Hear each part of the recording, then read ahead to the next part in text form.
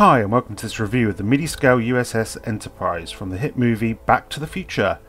First of all, I'd like to complain about the price. Even though I bought this set, it's ridiculously expensive. Now my family can't eat all this week. But whatever, I have this set. Now back to the price per parts. If we take away the amount of studs on show per tile, we can safely say this set has the potential to be the best thing ever. Into the model itself. Yep, it looks like the spaceship in a smaller scale made from plastic bricks. Well done, Lego. My favourite details are the stand, the wibbly tube to simulate the thruster, and the printed parts. I bloody hate stickers.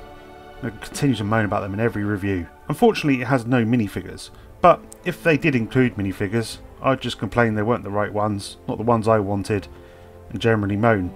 So, they can't really win. But it'd be nice if they did put minifigures in so I'd have something more to complain about, other than the price per parts, the fact that it's not big enough. I'm getting a bit sidetracked here. I think all in all I'd give this set a big thumbs up and say day one. Even though it's been out ages, and to be honest I have no idea why I'm wasting my time doing this review for 10 views. Hang on, that's pretty much the same views I get in all my videos. Anyway, thanks for watching. What do you think of this set? Do you think VAR is useless? Subscribe and like. Thanks for Lego for ripping me off. See you in the next one.